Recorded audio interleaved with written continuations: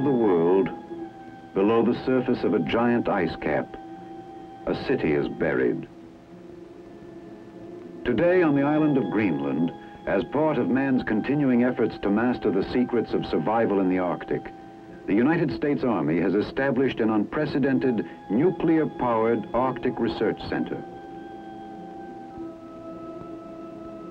Located in a wilderness of ice and snow, Camp Century is 150 miles from Thule, its nearest base of supply. This is an ideal Arctic laboratory. For more than 90% of Greenland is permanently frozen under a polar ice cap which covers all but a few coastal areas of the island. Camp Century is buried below the surface of this ice cap. Beneath it, the ice descends for 6,000 feet. In this remote setting, less than 800 miles from the North Pole, Camp Century is a symbol of man's unceasing struggle to conquer his environment, to increase his ability to live and fight if necessary under polar conditions. This is the story of Camp Century, the city under ice. It was in May 1959, after more than a year of preparation, that a small party of Army engineers conducted the final search to select a site for Camp Century. Listen now to the voice of Captain Tom Evans, the young officer who was in charge of the construction of the camp.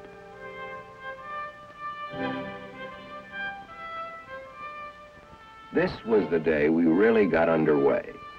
Colonel Kerkering, commanding officer of the United States Army Polar Research and Development Center, was with me when we made the final reconnaissance. We needed a flat surface, a level with less than 1 degree of slope.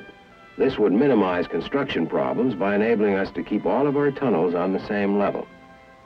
We finally picked this plateau, a smooth white plain of ice for as far as you could see.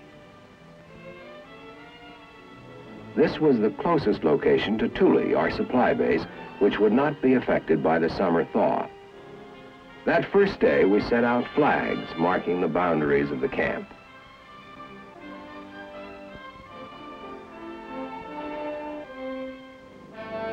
This is rugged country. Nothing lived on the ice cap. Not even seal or caribou survived in this climate. Our job was to cross 150 miles of ice, much of it split by crevasses, and then build a city under the ice, experimenting with new concepts of polar construction.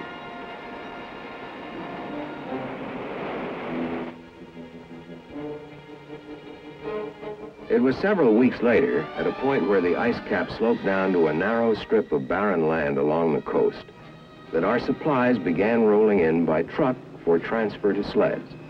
To make this transfer possible, we'd had to build a 3-mile road up onto the edge of the ice cap.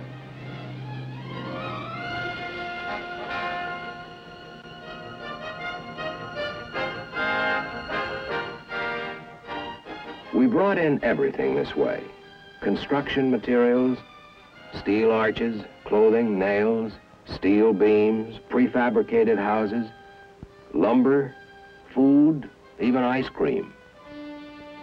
In the months it took to build Camp Century, more than 6,000 tons of supplies were used.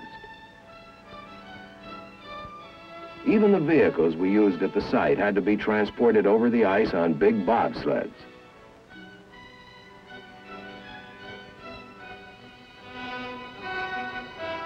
We called these convoys of 10 and 20-ton sleds heavy swings. Crawling up the ice cap at approximately 2 miles an hour, a heavy swing would reach the camp in about 70 hours if everything went well. We used wooden caboose-like trailers, wanigans, to house members of the construction crews for the 3-day trip. Mukluk, a 3-month-old Eskimo sled dog, went along as camp mascot, strictly against regulations.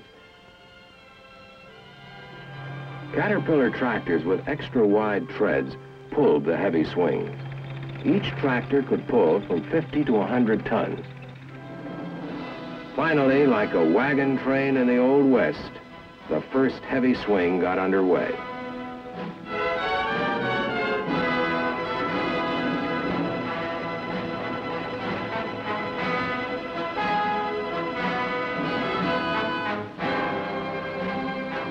At the same time, we used another type of smaller vehicle to transport an advance party.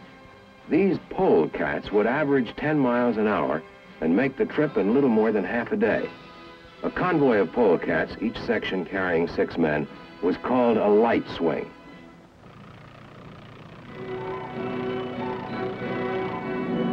We also used light aircraft. Throughout the operation, these flights brought in key personnel, special cargoes, and mail. We couldn't forget anything. This wasn't country in which to turn around and go back. A compass was useless this close to the pole. Instead, our convoys followed a series of trail markers.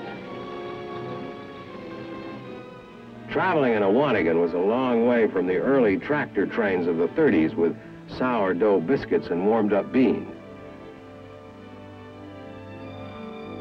From the days spent loading the heavy swing, the men's faces were already deeply sunburned. During the trip, in shifts, half the men rode and half slept. Navy-type bunks were used for sleeping, if you could sleep in the 24-hour sunlight.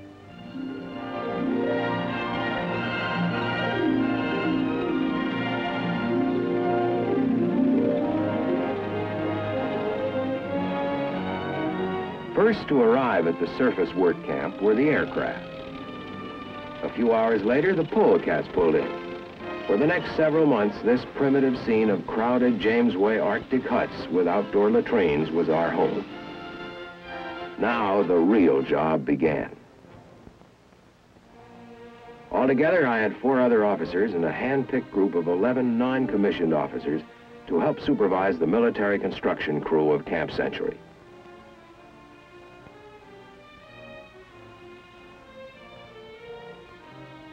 Plans for the camp had been developed months in advance. The basic concept was simple. A system of 23 trenches would be dug into the ice cap and then covered with steel arches and snow. Branching off the main communication trench would be a series of lateral trenches housing complete research, laboratory, and test facilities, modern living quarters and recreation areas, and a complex of support facilities. Since transporting great quantities of diesel fuel over vast Arctic wastes was impractical, we would install a nuclear power plant. To be absolutely certain that work was progressing properly, I held nightly construction conferences. Each of the men assigned to me was an expert in some aspect of heavy construction.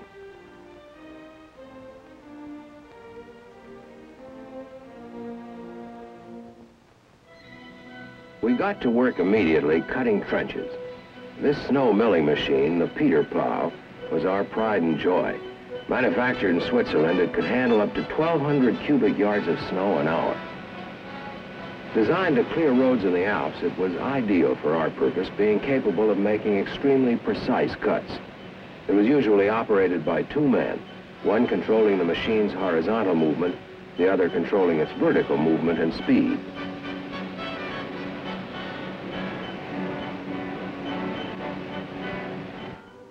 When a trench was several feet deep, planks were put down on the shoulders of the cut. Later on, these planks would be used to support the steel arch roof which would cover the trench.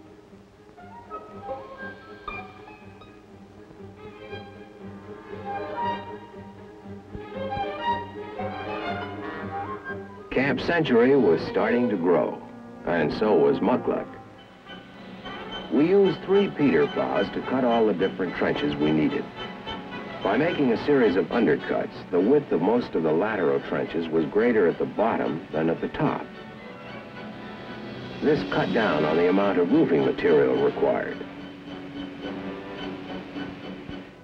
Before long, the first roofs began to go into place. Constructed of overlapping steel arches, these roofs could be put up very quickly. By this time, we had a crew working in a snow quarry cutting large bricks of snow. In this way, we made maximum use of the materials available at the site. Somehow, Muckluck seemed to be everywhere, always making himself useful.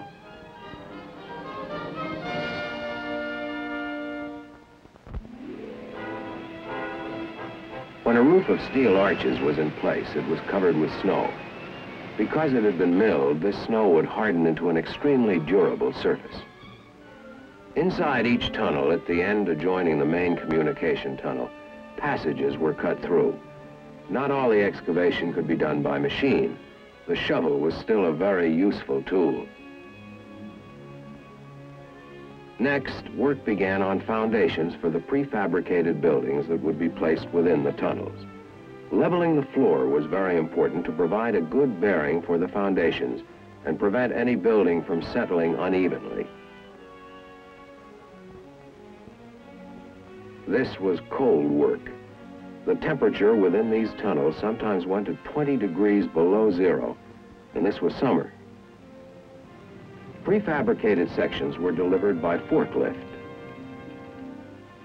The non-conductive wood and the air insulation barrier below it protected both the building from the cold of the ice floor and the ice floor from the warmth of the building. Every prefab that went into Camp Century had been pre-erected, tested, and then shipped to us as a unit. Every clip, every doorknob, every light switch came in a single shipment. In this way, we knew there would be no delays caused by missing parts. This is a standard T5 Engineer Arctic building, designed for cold weather use. Composed of plywood insulation panels, these buildings would provide space for comfortable working and living under the ice. Since every unit had been checked out in advance, our crews could put up one of these buildings in less than a day. As soon as the shell was completed, crews began to wire the buildings for interim power provided by diesel generators. As each unit was finished, I marked it off on the chart on my office wall. As the major interior work within each tunnel was completed, the entranceway was blocked up with bricks of snow.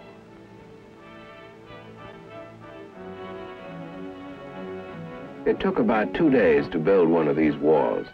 Once in place, these bricks would bond together into a solid wall, and only a small entranceway would be left.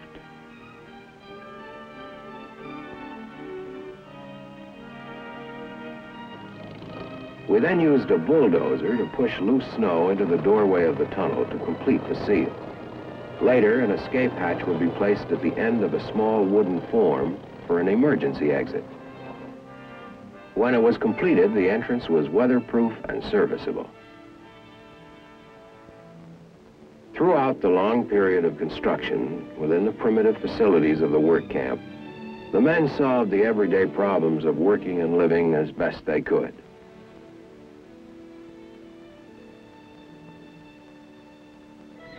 Meanwhile, work had begun on the 4 nuclear trenches. These were the widest and deepest trenches and did not use the undercutting principle.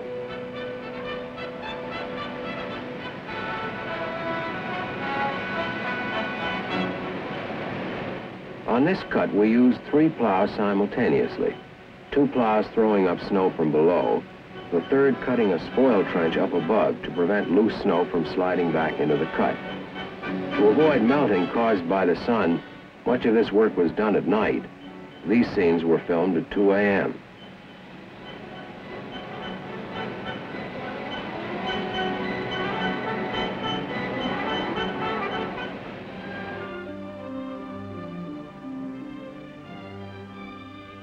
The continuous sunlight caused us plenty of headaches.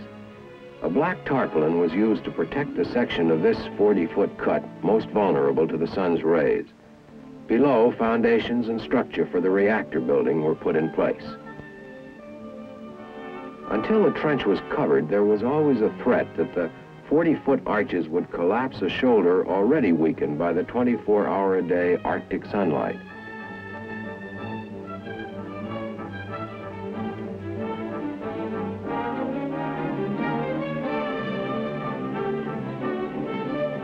The faster the roof went up, the better. The frame for the reactor building was made of steel beams. Despite the cold and the constant winds, my construction workers climbed like monkeys over the scaffolding and rode the beams into place.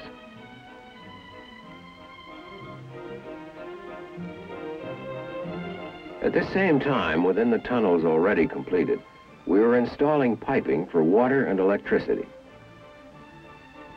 Heavy insulation material was wrapped around every pipe to protect against the extreme cold. A copper heating element inside the insulation kept water lines from freezing. Flexible sewage lines also had to be run through the camp. At this time, to keep on schedule, we were using 12 and sometimes 14-hour shifts. For like any modern city, Camp Century required a complex of interconnecting corridors carrying a maze of piping of all sizes and shapes. One of our proudest achievements was our solution of the water problem.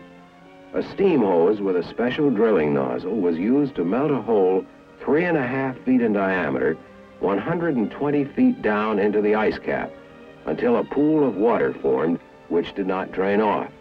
This pool provided 10,000 gallons of fresh water daily. Throughout the camp, an extensive electrical system was now installed. For electrical heating would not only be clean, but it would also reduce the threat of fire. And fire was the worst hazard under the ice.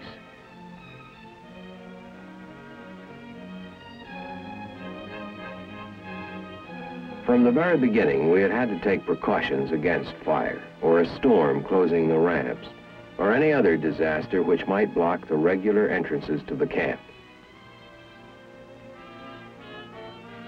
16 of these escape hatches were strategically located throughout the various tunnels.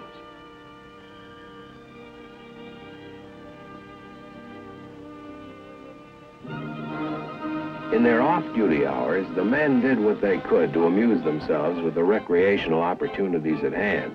Bronco busting was one favorite pastime. By this time, muckluck was almost full-grown.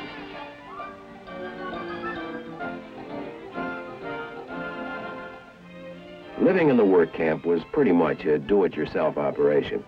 Everything took longer and time was always short.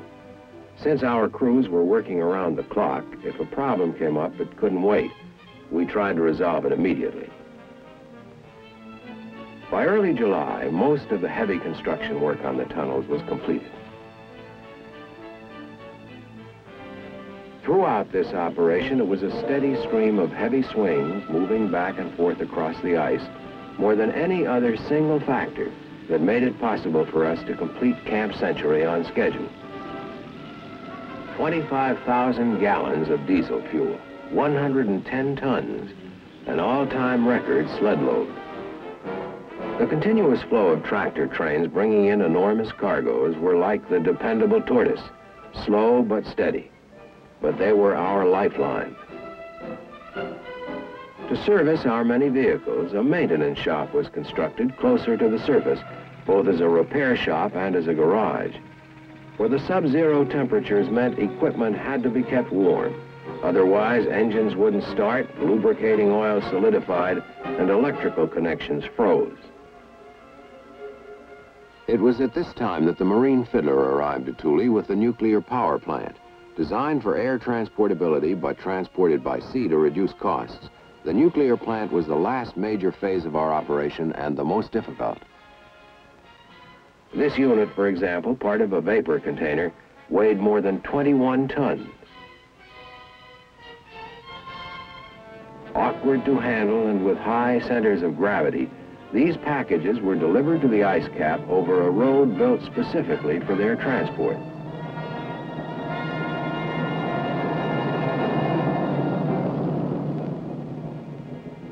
More than 400 tons of piping and machinery arrived in this one shipment.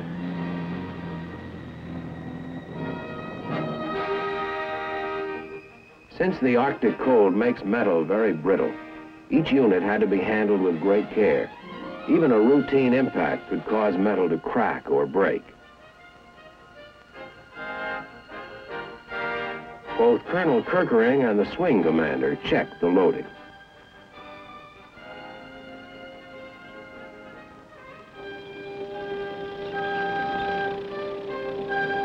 The vapor container, the largest single item in the power plant, was carried on a special flat-bottom sled, built expressly for its transport. Everything seemed fine the morning the heavy swing moved out.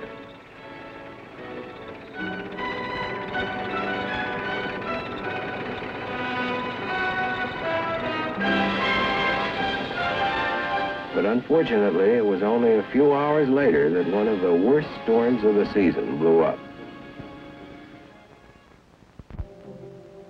To complete preparations to receive the nuclear plant, my crews bundled up and kept on working.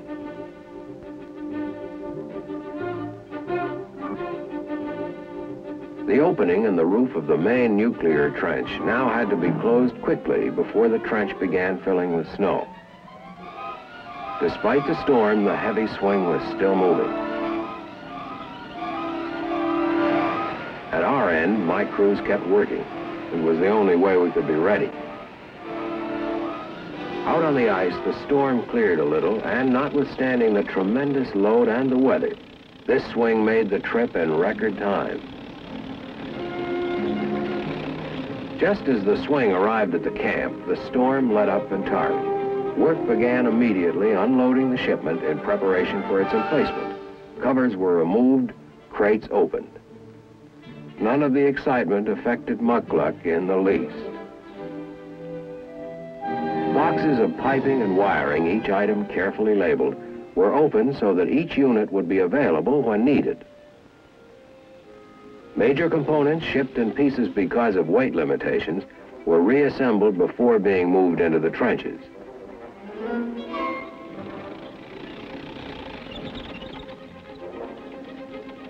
The condenser, 15 tons of steel, was one of the first units to be moved into the tunnel, prepared to house it.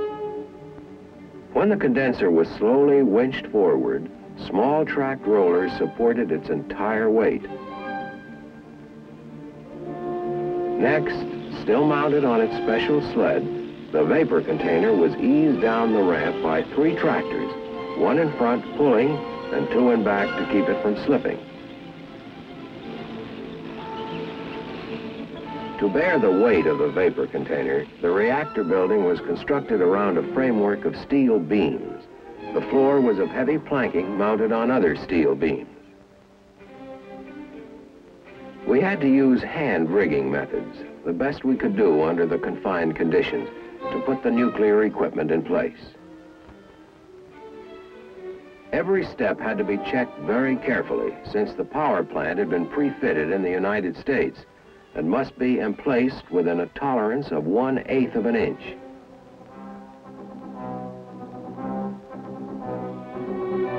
The power plant consisted of 4 basic elements: a nuclear heat source, equipment that would convert the heat energy into electrical energy, and a system to dispose of excess heat, all regulated by an extensive network of instruments and controls.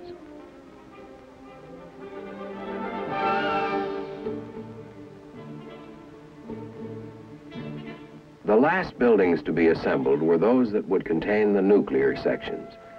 These shells were built around the nuclear system equipment only after every major component had been put in place. The next phase was to be the activation of the nuclear power plant. Wearing the white safety hat is Captain Jim Barnett, in charge of this operation, who will tell you about this critical phase.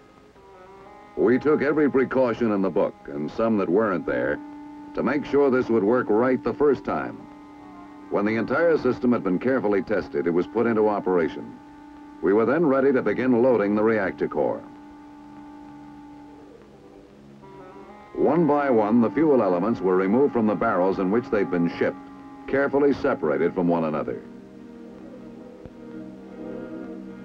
Each of these bars, containing approximately 500 grams of uranium-235, was then unwrapped, inspected, and wiped clean of any dust.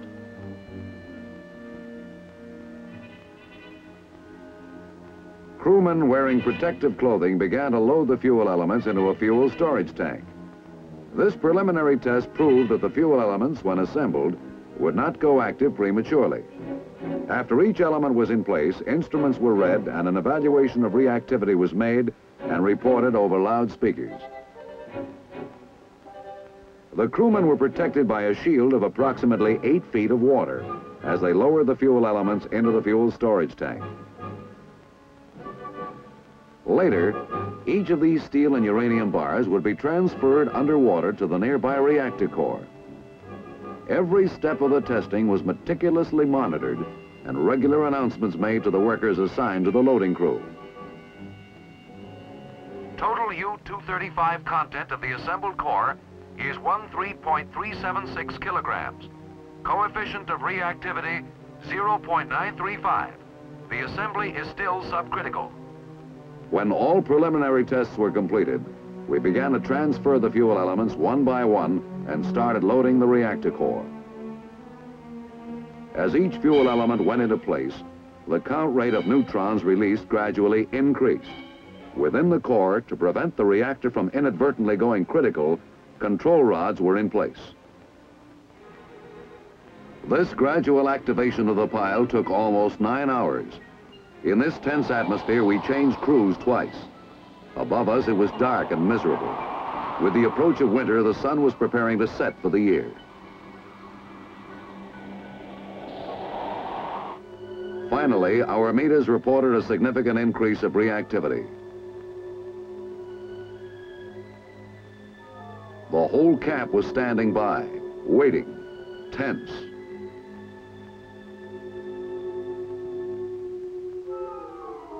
By the 9th hour, the last fuel element had gone into place.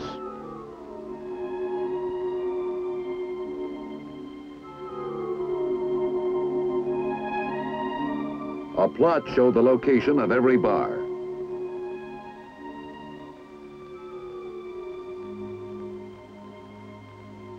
Then the control rods were gradually withdrawn until the reactor went critical at 6:52 a.m.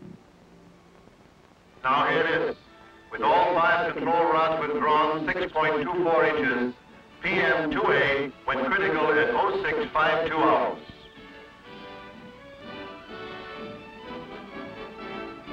Within the next few weeks, the final touches were put to Camp Century. Today, powered by its nuclear reactor, this unique installation is a completely modern community deep under the ice. This is a far cry from the primitive Jamesway huts of the work camp, where 3 showers served 250 men. Here, there are showers for all and facilities for every modern convenience.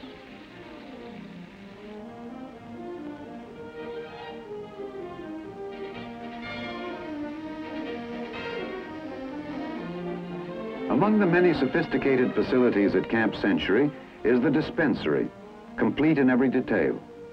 For while the remote research community is isolated by 150 miles of ice and snow, its medical capabilities can cope with almost any emergency. It also has a small chapel for regular religious services. And it boasts the largest deep freeze in the world. Here is enough food to feed the camp for several months. Everything from steak to fruit salad.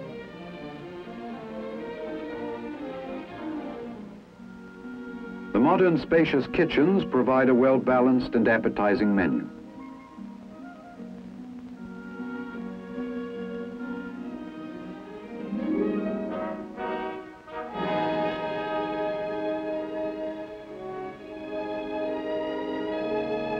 To satisfy the enormous appetites that working in this climate produces means extra rations, but there's always more than enough.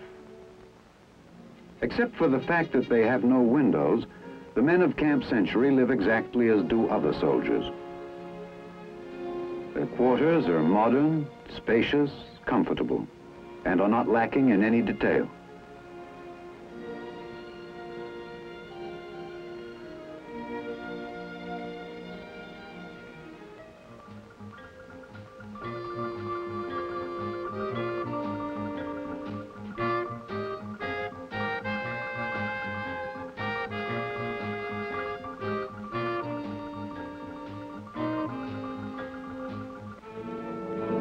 Today, Camp Century is being operated as a year-round Arctic research center. The men who built the camp have long since been replaced by military and civilian scientists from the Polar Research and Development Program. As part of man's efforts to probe deeper and deeper into the secrets of the universe, an elaborate program of tests and experiments is being carried out.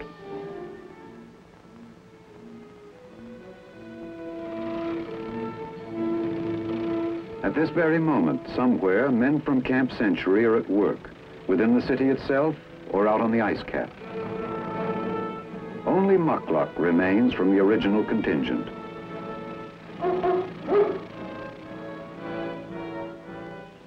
This is the story of Camp Century, of the Army engineers who carved out the underground city, of the many other men of the United States Army who made this project possible, and of man's never-ceasing quest for knowledge.